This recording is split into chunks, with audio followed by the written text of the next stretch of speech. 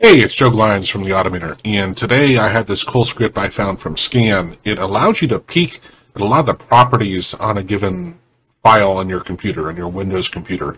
And granted, it's using AutoHotkey. I'm going to jump into the code here in a minute. If you would, please like or comment on the video or subscribe to my channel. It'll be awesome. Let's go ahead and jump into the script. First, I'm going to show you the function.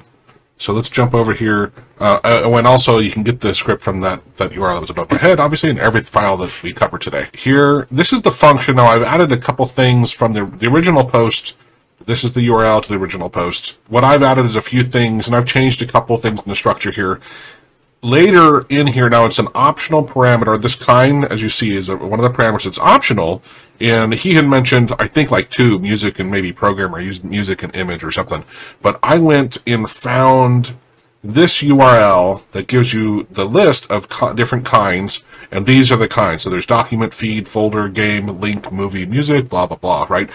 Actually, communications, this was nested. I didn't test this to see if you would list this and then that. I think you would just list these, like email or whatever. And again, it's optional, so, I think he left it out for the most part, but you might want to use it, especially if you want to iterate over certain types of files. You could use it in the function.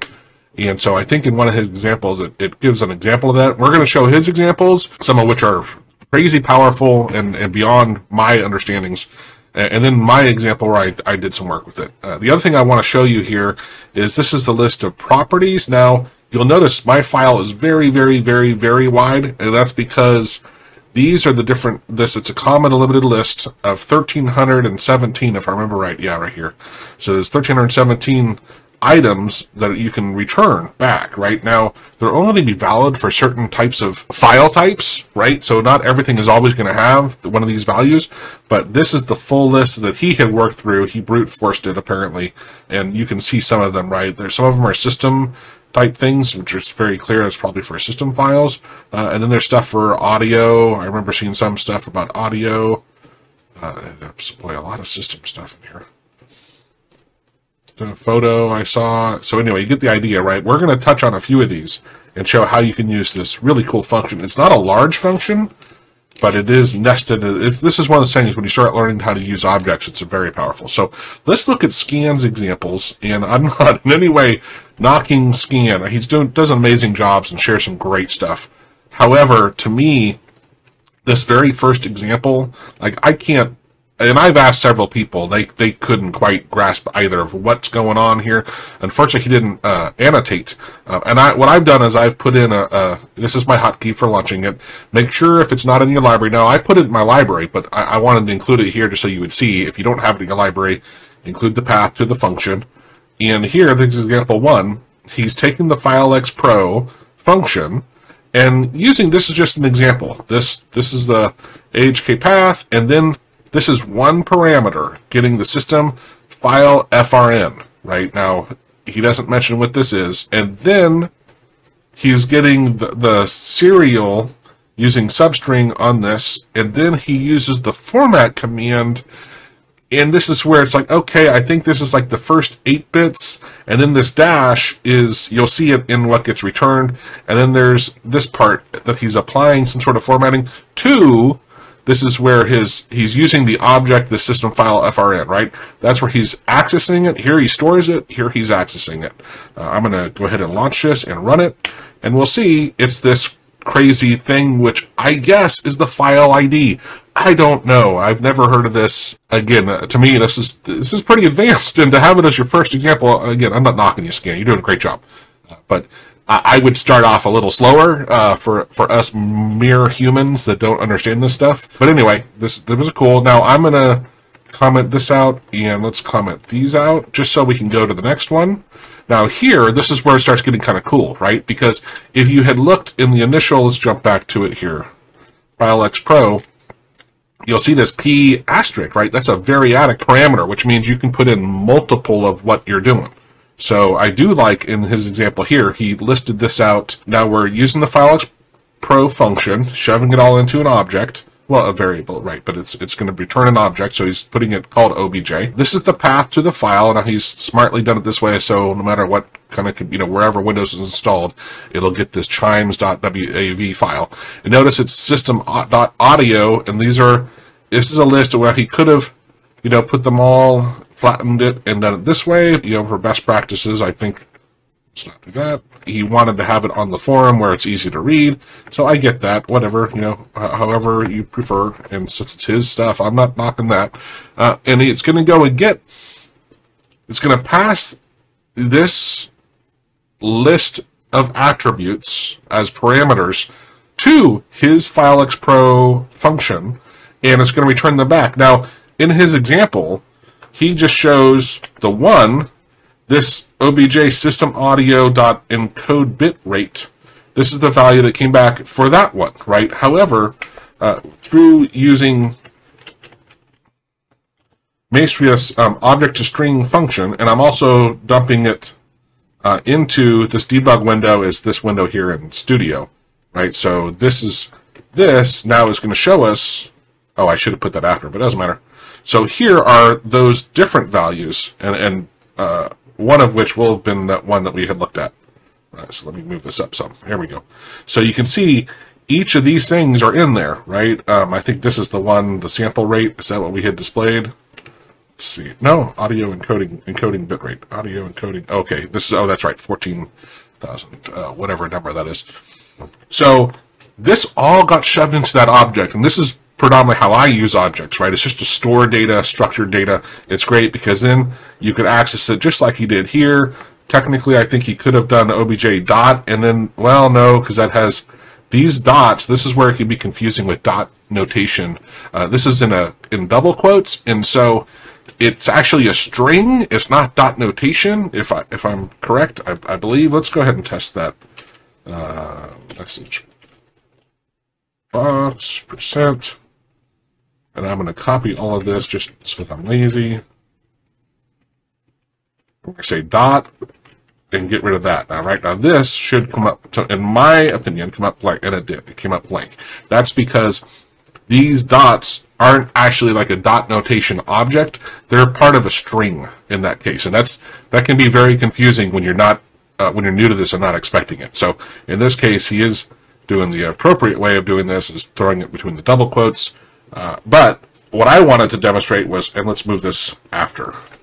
There we go. So now when I run it, we'll see that this number, and notice that's this number right here. But you have all of these in one very quick call. We looked up all of these different parameters for this one file and shoved it into an object, and then we could have access to it. We could display it how we want. What I like about this object as well, or the function that returns it as an object, is it has a very informative, this is the key and then the value, right? So the key is very descriptive of what you're getting, and the value, right? So he's using this as the key to store it, which is really, really helpful when you're coming back with a lot of options. So again, I'm going to comment out. Now, I'll try to remember to go and revert this back to where this is not all commented out in the file that I upload.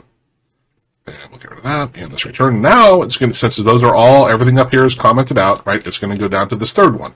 Now, this third one is a little more advanced, but I do love that he gave a couple different examples. I just wish, like, this was early. I would have even started with a baby step, a very simple one, and then jump into this, and then the first one should have been last, in my opinion. Whatever.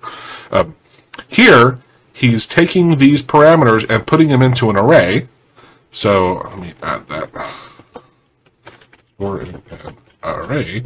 And then he loops over files where the AHK path is. And so we're going to loop over that, and notice here he's actually passing a parameter under the kind function, and this props, this is interesting, is it's the array, and he leaves in this asterisk, and that passes it. It's going to take each one of these into it, and when it iterates over them, it's going to get these values. So let's go ahead and launch this and run it. So this is the first file description. Oh, here's the path. So that's for the AutoHotkey exe. And then there's each one of these values. And now for the AutoHotkey A32 exe. So maybe because this says program, it's probably for each one of the executables is my guess. So each one of these is going to go get those values. I think that's pretty neat. This was his other example. I think that's spot on, awesome. Again, you'd have to study objects and understand what he's doing here. Now I borrowed from this and made my own. Let's jump into my example. Now, what I did, here's the include, right? I created a properties.txt file, and it has, let me open this folder, and let me bring this over just so you can see what I'm doing here. So I'm going to double click on this, and notice each one of those 1317 values is on its own line, right? So each one of these things, because what happens is I tried including all of this at one time, and it said, you know, the continuation section's too long, you can't do with it. So what I decided to do was to read this file in as a variable. And so if we do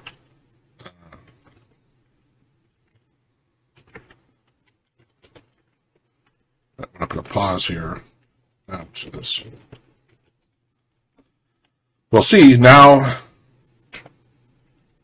here in Studio, this is that file we just read in, right? It's just showing you, hey, we read all that into the variable params, right? And that's all I'm doing here. So let me comment those two out. And then I create an array called PAR, and I'm looping over this params variable, and I'm splitting basically on new lines, right? And so each time it goes over it, I push that value, the param, which is this, that's the key, this is your key, this is your value.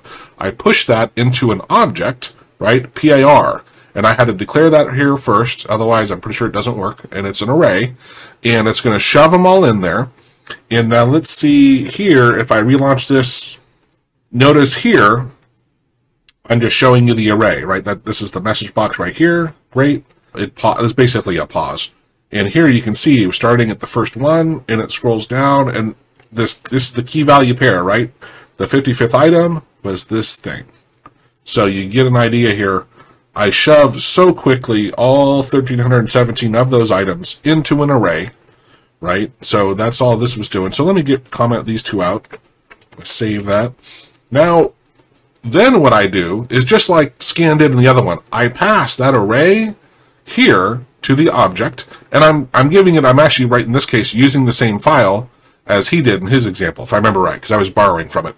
And then what I said was, hey, I could have shown all of this, but there'll be 1,317, but look at this. Oh, actually, all of these will have it. Let's do DMP. Now, you got to use the object as string because we're going to peek inside of an object, right? So when I save this, reload it, and run it, you're going to notice, now this one took a while because now it's iterating over 1,317 things. Some of these, they have long continuation sections, but see how this says equals nothing, equals nothing, equals nothing? For a lot of the values, we still have, now we have 1,903, but that's because when we scroll up, you'll see there's some weirdness. See all these lines?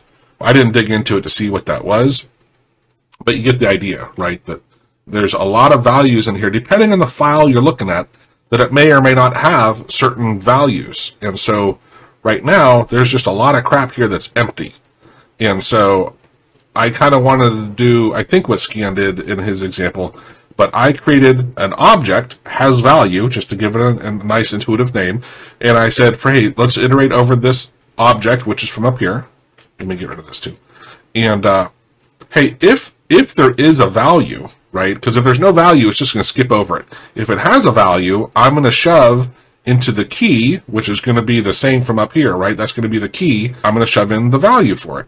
And then we're going to show that down here, back using the Explorer object, has value in this. So this time, instead of having this crazy long list, it's going to be much shorter.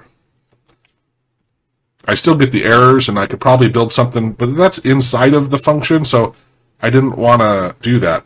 But here now, notice we have 706 lines. Now, see, there's still a bunch here that we, I'm not sure what's going on with that, but for this purpose, it's good enough, right? But notice there's a value on each one of these things. So this is kind of a way for me to prune through the list to see, hey, for this one file, these are the values that are available. And it's a crazy amount of stuff. So if you were trying to look at, find something about a specific file, this might be a great way for you to look at those attributes, pin down the ones you want, and then, of course, once you get the ones you want, only call those, right? So, again, I think this is a really, really cool functionality. And, yeah, I hope that helps. Hope you enjoyed that. Please comment below if you get stuck on something or, if you have a better way for doing this kind of stuff. I'd love to hear about it. Thank you. Have a good day.